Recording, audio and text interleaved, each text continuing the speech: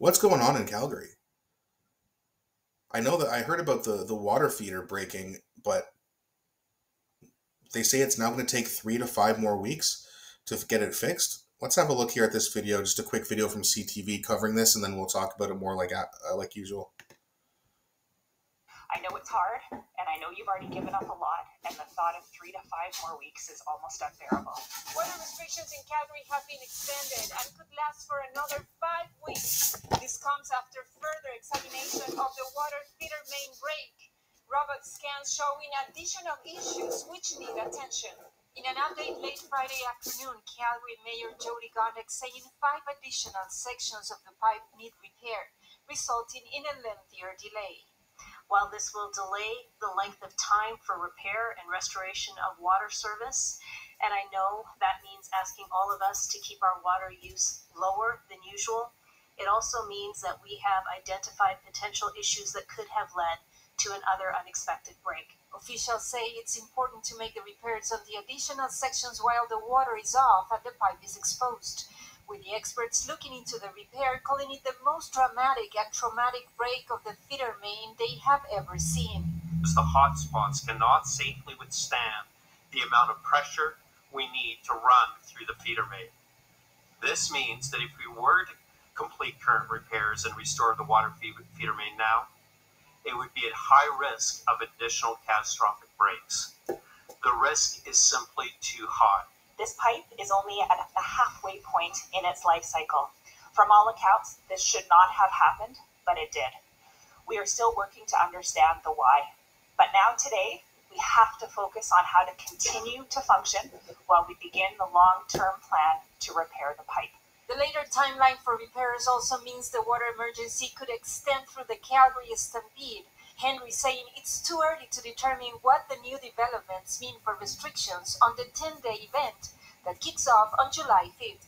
The city adding that crews will continue to work around the clock in an effort to restore normal water service as soon as possible. In Calgary, Silvia Naranjo, City News. So that's interesting, right? I mean, they go on to say, we don't know why, but the why is important. Yeah, I would say the why is important. How did this happen? Right? And the other question I have is, is this normal for there to be one water feeder main to supply that many people?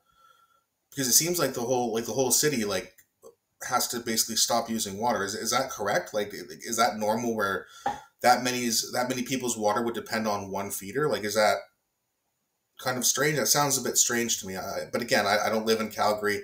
I just wanted to cover this because I know a lot of you do live in Alberta and Calgary specifically. And, my question for you is, what do you think happened? What caused the damage? Why is it taking so long? And why are so many people dependent on one water feeder main? I think those seem like legitimate questions, right? And I don't think that Calgarians are getting the answers that they deserve. So again, if you're from Calgary, please let me know what you think in the comment section, because when I first heard this a week and a half ago, I was like, oh, wow, that's terrible. Well, hopefully they get that fixed soon. Apparently it'll be done in a week. Okay, good. And now it's going to take even longer.